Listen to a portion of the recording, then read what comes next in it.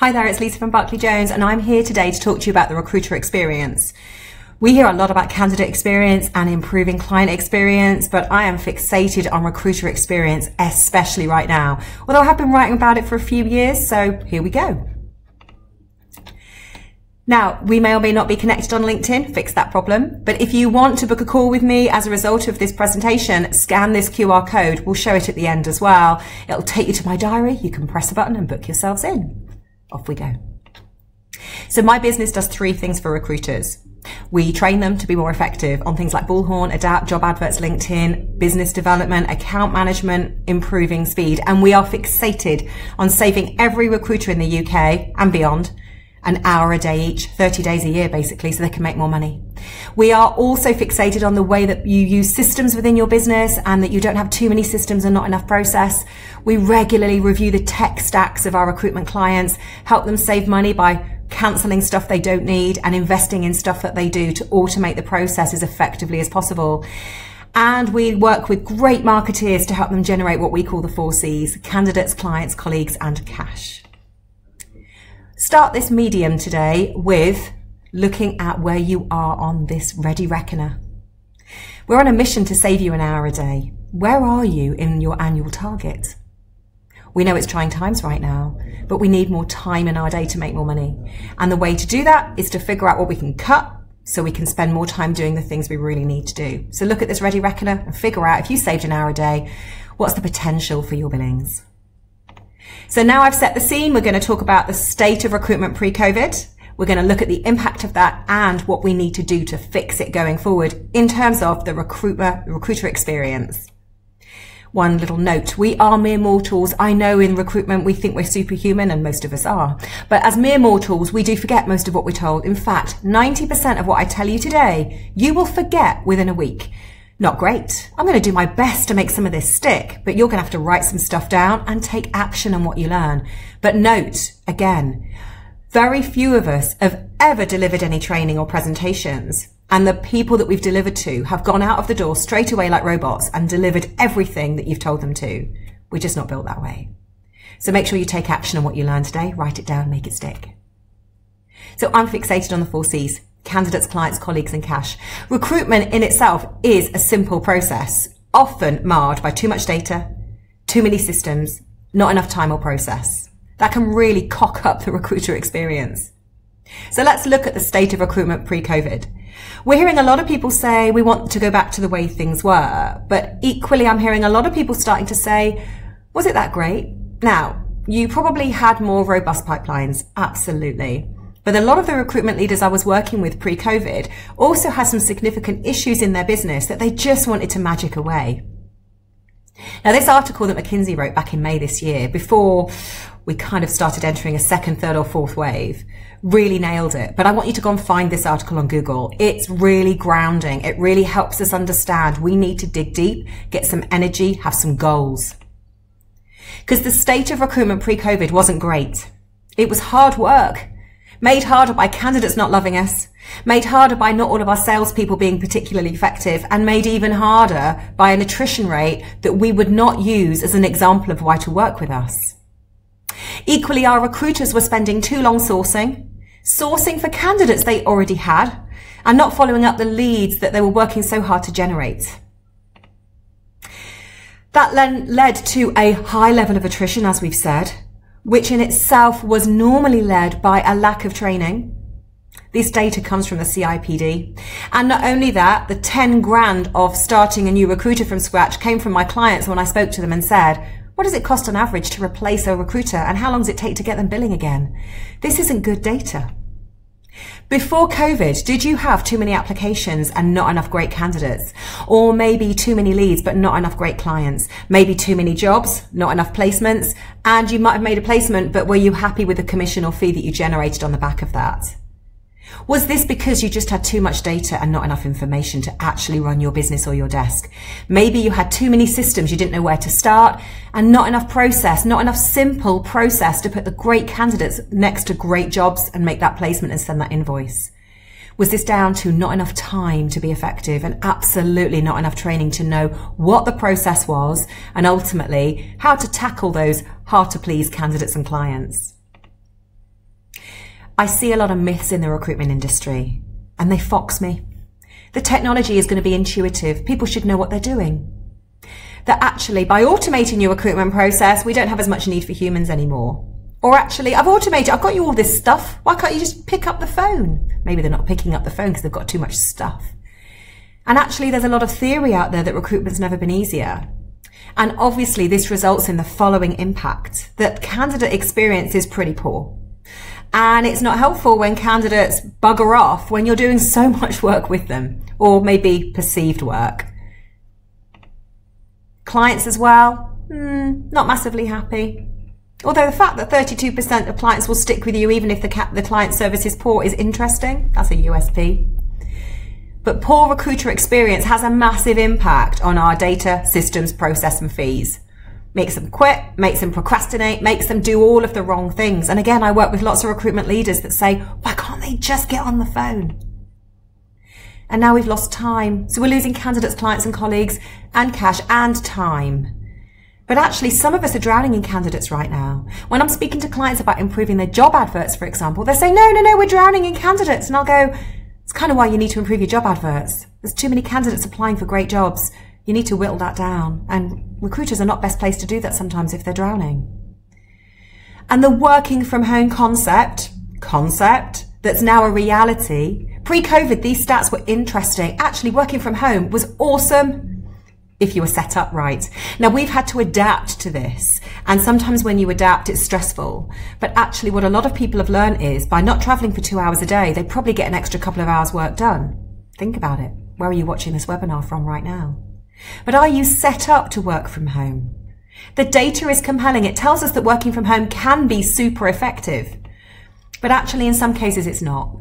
And it's not ineffective because it doesn't work. It just might be ineffective because of the way it's set up, the way that managers weren't necessarily ready to lead, the systems weren't set up to work from home, and the recruiters were not trained to use those systems or deliver a process at their desks, let alone at the kitchen table. So we need to sort that out. Because waiting to get back into the office and going, we're back to where we were, isn't a strategy. We've seen that in recent weeks where there's the on-off switch. So what's the solution? Well, the solution isn't buying loads more tech and delivering loads more training and having loads more candidates. It's admitting, first of all, that the recruiters that you may have kept throughout this really trying time are probably not going to say, I need help. They might demonstrate it through activity, but they're definitely not going to scream it. But actually now is the time to lead. Now is the time to say, what do I want my business to be? Now, this isn't necessarily a pep talk, but you're spending time on your business by watching this webinar, writing things down, I'm hoping. And I've done some webinars recently with the REC and APSCO and people like Bullhorn, etc. And the one thing that's running through all of this is the leadership needs to take control of their businesses, because waiting for someone else to do it is not going to fix things. It's going to be a while before we get back to a new normal. There's maybe going to be several new normals in the meantime. But the one constant is going to be candidates, clients, colleagues and cash. And the systems that you use and the process that you want to deliver. Now's the time to reflect on all of those things, stare them in the eye and take action. Because recruitment is a time game. We know this. Speed is so crucial to the way that we deliver. So look at that grid again. Where are you in your team? Where are your marketeers on that team? What are your marketeers actually? What are they doing on reflection to generate more time for your recruiters? If they've just come back to work from furlough, or maybe they've been working throughout, what are they fixated on? If you give an average 10-person recruitment team an extra hour, what is that going to do for your business? And that's an hour a day, 30 days a year. You'll have more candidates to place or more time to place those candidates, because the really good ones are on and off the market in a blink of an eye, whilst you're sifting through all of the ones that aren't the best because they applied to your job because it wasn't that great to begin with. Clearly, you need to find new clients. Business development is a critical skill and process that maybe wasn't focused on too much before COVID, but right now is a really big deal. You need more time to pick that phone up, and you need more time to have the right levels of conversations with people that potentially weren't in the buying zone when they picked the phone up. You equally need to work really hard to keep your existing clients. The data speaks for itself. You've got more chance of doing that. So what are your marketeers and your recruiters doing right now as part of their daily processes to focus on the clients you've worked with in the recent years and keep them focused on you? But how do you do all of this? You're busy. You're distracted. Who knows what's happening on the news right now? But focus on this. You can surround yourself with systems, but if the people who use them don't know how to use them and don't get your process, you've just given lots of money to recruitment tech suppliers. Great for them. So if you've got untrained recruiters and unoptimized systems, and maybe too many of them, and not very clear processes, nothing's going to change. In fact, it's going to get worse because we're becoming more technology automated. Your clients certainly are. Your candidates definitely have that level of expectation. But unfortunately, at the heart of all of this, at the heart of recruitment, she says, unfortunately, is people. They can really mess things up. I've been in IT for a number of years, and the problem is always between the chair and the keyboard. We're not that great as beings. We have crap attention spans, and any of you with teenagers knows. We have very short-term memories. Any of you over 40 knows.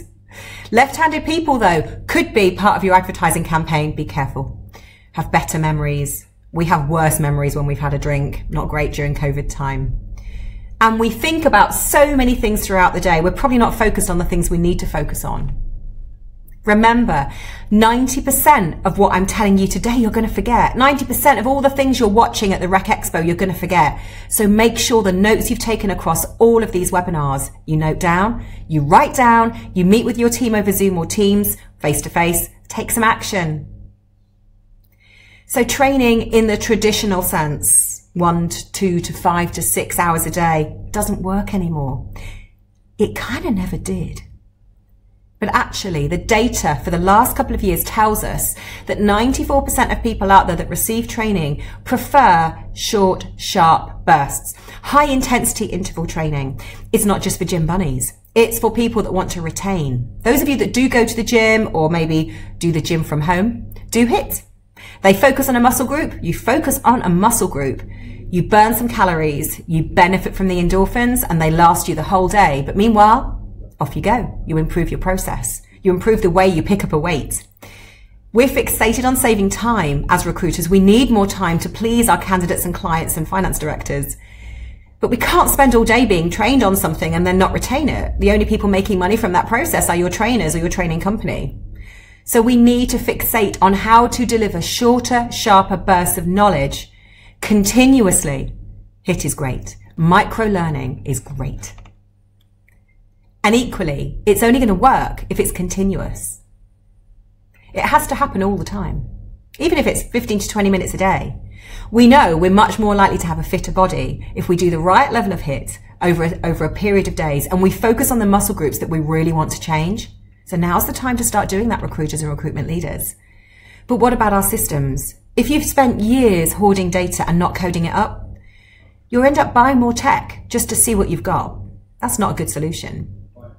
Equally, if you're assuming that automation is going to fix all your problems, it really won't, because you still need humans to think about what automations are going to fix your problems and then create those automations for you. Actually, we have found over the years of working with plenty of recruiters that the more tech and systems you give them, the more distracted and the more they procrastinate, which again, the stats aren't in your favor. We are only human. And actually what we do is we really downgrade the recruiter experience by buying them lots of shiny things. So again, fixate on the recruiter experience. How are we going to improve it? How are we going to get back the people that have been on furlough who have probably forgotten a lot of the skills that they had? Any of you who've been on holiday, maternity leave, parental leave for a period of time knows what that can feel like. Furlough is no different. Working part-time is no different. Working full-time while everyone else is on furlough, stressful and guilt-ridden. So we want to save you time. Think about how you're going to do that right now to save 5 hours a week, 30 days a year. What are you going to do with it though? Saving time's great. What do you want to do with it? Do you want to make more calls? Are you going to change your KPIs? Are you going to clean up your data? Are you going to manage your clients and candidates harder than you ever have? Or are you just going to get some sleep? So I want to fixate now, that's a good word for today, on what I think you need to focus on to give you some practical takeaways. Look at your processes. Really look them in the eye. Are they clear enough for the people working from home to follow them and not get distracted and not be upset or morale demoralized because they really don't know what they're doing? Look at your process. Now, interestingly, I'm all about recruitment process. I'm all about cutting bits out that we don't need and speeding things up that we do. But interestingly, when you do an online search for recruitment process graphics, there's very little out there. What does that say? I've had to create my own. What do you think? But let's fixate again on how recruiters are more effective. Let's think about their business development processes, how they manage accounts once they win them. What are they doing about their sourcing and advertising? What are they doing about their screening and how are they sending out CVs? Are they generating leads from this entire process as well as fulfilling on the one they've got? What's their placement and onboarding process like? And more importantly, what are they doing with those candidates and clients beyond the placement process? And are their systems effective and are they driving great recruitment processes? Are your recruiters accountable for the processes that they're delivering? And maybe you fixate on one of those triangles and that's where you'll get your hour back. A cute tip is to get dad. So look at your process. Do you really need to do it? If you do, could you automate it? If you can't, could you delegate it to someone else? Because you can't do it for yourself. And if you get to the end of that quick reckon, do you still really need to do it? Could you just get rid? Another thing you can do to save an hour a day is to look at your tech stack. Really look it in the eye. Grab it. Don't just say, we're not making any money from it, let's get rid. Say, could we be making money from it? There are so many really rewarding bits of technology out there, but they need to reward you, not just the technology people that you're buying them from. So have a look at your business process and figure out where the technology is going to speed it up. And if it doesn't, and it doesn't add any value to the process, get rid. Think about not spending stupid amounts of money. And this is a live case study of one of my existing clients. 25 staff not delivering to target and spending an in excess of £200,000 not using their CRM system. Crazy. So think about how dad's going to help you with that. Think about your processes. Are your systems geared up? And are your systems actually geared up to solve your problems, not just deliver your process? Because sometimes they're separate. And then the final thing all leaders have to do is admit that their staff are probably either unconsciously incompetent or consciously incompetent, but really don't want to put their hand up. It's a risky time for anyone to say, I don't know what I'm doing, or I don't think I'm being as effective as I could be. Let's not wait for the figures to point out that obvious statement. Focus on your process. Obviously, I have a product that can help with that called Recruitment Hit. Now, if you want to save time this year and next, you might want to try out our Recruitment Hit, high intensity interval training for recruiters. Grab your phone, get your camera app out, grab that graphic, and book a slot to have a quick go at the system. People who have goals are 10 times more likely to achieve them. Think about what your goals need to be for the next 3 to 6 to 9 to 12 months and smash them. Think about your recruiter experience and how you're going to improve that. Clarify your processes, streamline them, kiss them. Think about your systems, make them intuitive, don't just assume they are. And then make sure the people pressing the buttons, delivering the systems and processes, get what they're doing and they're engaged and they're happy. That's your action plan. Good luck with the rest of this year and next. I hope you enjoy the rest of the webinars at the RecExpo. Grab that graphic, book a call with me. I look forward to meeting up with you. Take care.